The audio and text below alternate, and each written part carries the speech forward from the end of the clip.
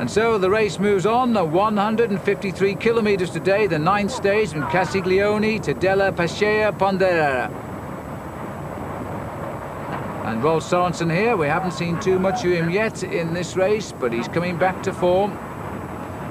Having to now work his way back in, he too having had injury, but the field hardly an attack all day, and the riders now beginning to think of a sprint finish once more. And Leone no doubt thinking of a 3rd stage win as well. Well, the sun stays with us. This small group has a lead of just 13 seconds, but the field have watched them escape, and they might well bring them back before the finish. Sørensen is leading among others here, Bjarne Riis and Michele Bartoli. Max Shanry is in here too, ex-Motorola, now on the GBMG team. And signalling here, number 116 is Eros Polly, no doubt the tallest man in the race. He's about 6'2", 2 or 3 inches tall, former Olympic champion in the team time trial. I saw him first as an amateur ride in the 1988 Tour of Australia. Well, they've all come back together now. Girotto at the front there, but he'd be wiped away in this sort of company, I think, as the sprinters again will sharpen their legs. And watch out now, because the Jolly Boys are trying to get up there for Enrico Leone once more to try and land the big sprint finish. Oh, there's a terrible pile-up on the corner there as they swung round. Well, I don't know who caused that, but they took it wide, and Jan Zverada is going clear here. Leone's alongside him. Little bit of a melee as we look down to the finishing line, but it's tucked away on the left of our picture. Zverada gets the stage win.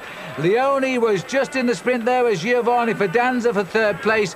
But just look at the bike here, because that's the bike of Erik van der Aarde, and there he is as he reclaims it. Well, that was the first time we've seen van der Aarde try to contest the sprint.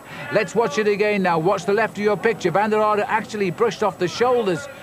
In fact, the rider that went down there was a ZG rather, and one or two fell down in sympathy before the pile-up really did get underway.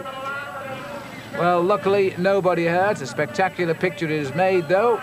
And again, 2 of the best sprinters in this race have taken the day's finish. Watch that as they go down. That's van der Aarde, who's catapulted into the barriers, and 1 or 2 did pile in. Well, that really is a demonstration of a mass pile-up. I've never quite seen one like that before.